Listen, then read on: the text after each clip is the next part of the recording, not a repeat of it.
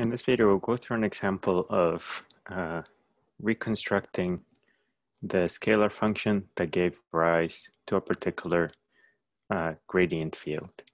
And this plays an important role in simplifying the calculation of certain line integrals, for which its vector field is the result of taking the gradient of a particular scalar function in such a way that in evaluating a line integral, we only need to know the value of the scalar function at the endpoints of the path. We called such a vector field a conservative vector field, and a condition to be that can be used to verify this is that the curl of this vector field has to be equal to 0. Examples of this are, for example, the gravitational field or the electrostatic field due to a point charge. So for this particular example, we're going to focus on this vector field, and we're going to reconstruct the scalar field that when you take the gradient of it, you recover this particular vector field.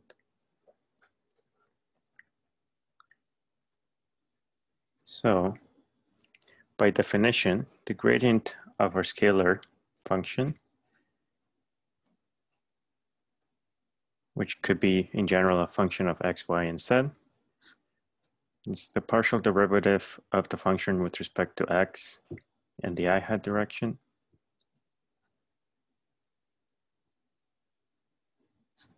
partial derivative with respect to y in the j hat direction,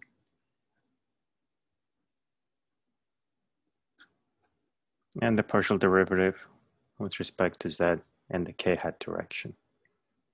And what this means is we need to match each of the terms of our expected gradient to those of our vector field. So matching the I hat components, we get that whatever our scalar function is, taking the partial derivative with respect to x has to give us 2xy.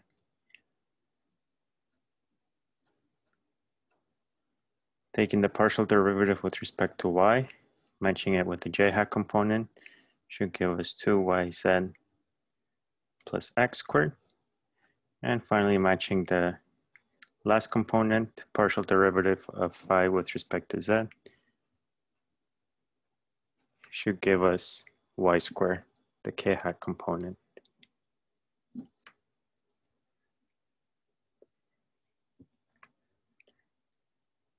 So using these two equations, we can reconstruct what this function must have looked like. We can start, let's call this equation 1, equation 2, and equation 3. We can start with equation 1 by integrating both sides with respect to x in a slight abuse of notation. We're going to bring the dx over to this side and integrate.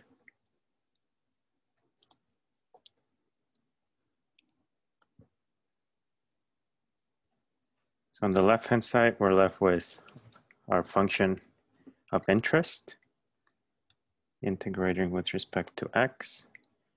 So this gives x squared times y. And then as our integration constant, we need a function. It can be any function of y or z, because when you take the partial derivative with respect to x, you need to recover this 2xy. And taking the partial derivative with respect to x of any function of y and z gives you 0. So in this case, our integration constant is a function of the other two variables. So this is from 1. From 2, integrating both sides now with respect to y.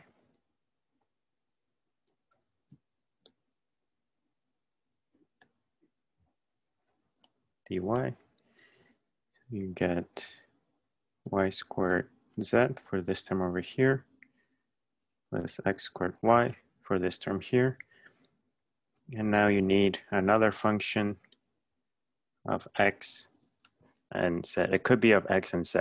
It could be just of x, or it could be just an actual constant.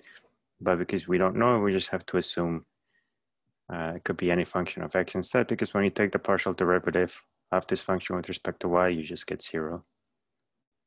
And you can already start to see that some of the terms are matching up. Using our third equation over here, we can integrate both sides with respect to z.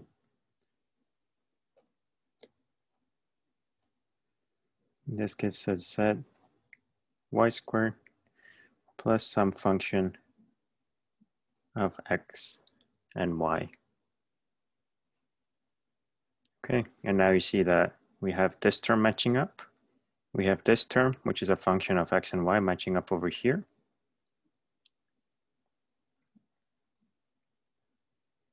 So, and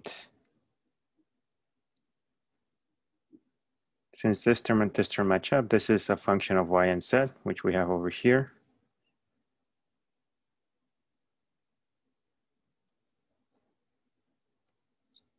So for 3 and 2 to match, you need this function of x and y to be equal to x squared times y.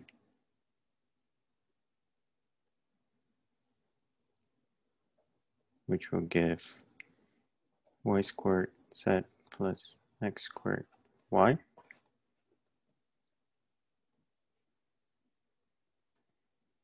And this function g of x and z has to be equal to 0, because then both of these would match.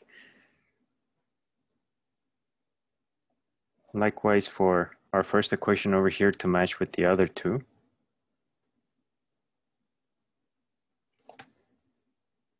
we're just missing this term y squared z, since we already have this term over here.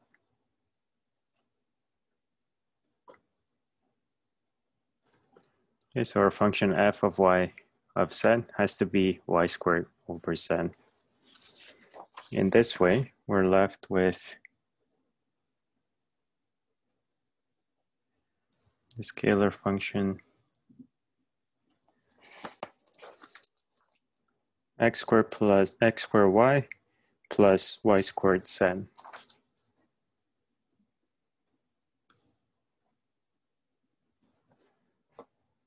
Okay, and you should verify that this indeed gives you back your expected vector field, which was 2xyi plus 2yzj plus y squared k hat. Okay, so if you were to evaluate a line integral using this function, all you would need to know is the coordinates x, y, and z of your starting and end points.